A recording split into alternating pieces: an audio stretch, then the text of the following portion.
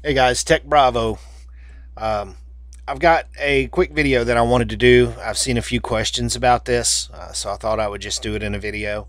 Um, it's going to talk about changing the config text file in your Cohesion 3D Mini on the SD card.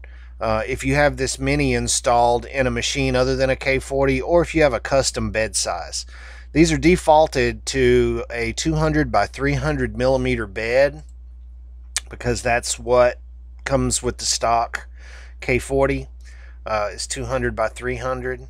So a couple of things to note.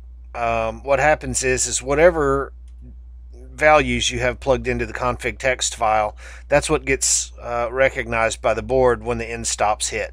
So this is up home, I guess, what everybody calls home, and that's where the end stops are on most of these machines. So as they hit the end stops, it sets the value so it can know where origin is. Now, this is another thing that comes up a lot. Origin is not up here. This is 0200 up here in the top left.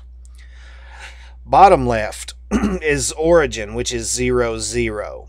So a lot of people, when they start running Lightburn straight out of the gate, they say that their images will be reversed or something, or it moves backwards. That's why they've got the origin set to top left instead of bottom left. So once you can wrap your head around the origin being different than the home point and the distance between it, then you can see why we have this number here that's important and why 0 isn't, because it's the same in both positions for X. So again, they're set up for a 200 by 300 with the stock firmware. And here is what the stock firmware looks like. So what you'll need to do is power off your Cohesion3d Mini, extract the SD card, MicroSD card, install it into a reader, and plug it directly into your computer. Don't try to manipulate this file over the Windows mass storage device. It could corrupt the files. So you'll want to get your card in the computer, and you'll find a config.txt file, config.txt, and it will look like this. So then you can use find if you want, and you want to look for the end stops section, which is right here. This is the end stops section.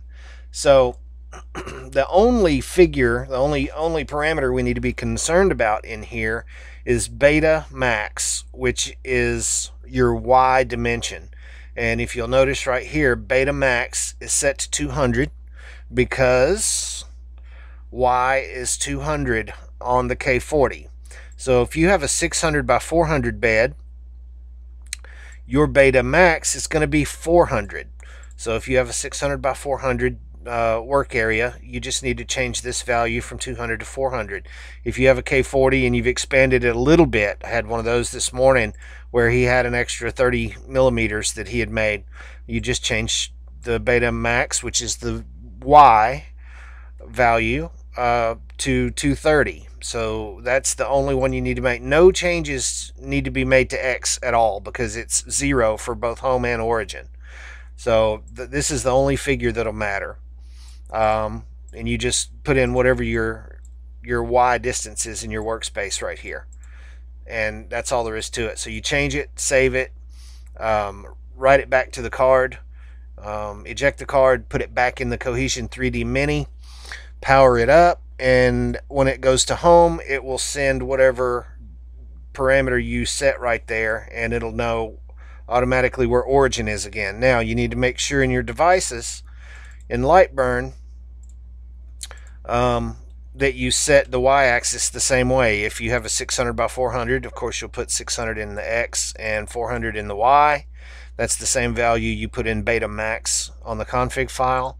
And then remember, your origin is going to be front left, not where the home is. It's going to be front left. So you need to make sure that you do that. Make sure it's on front left, and then you should be ready to fly. And that's all there is to it. I hope that helps. If you have any questions, get on the Google Plus community or hit us up on Facebook. That'll do it. Tech Bravo out.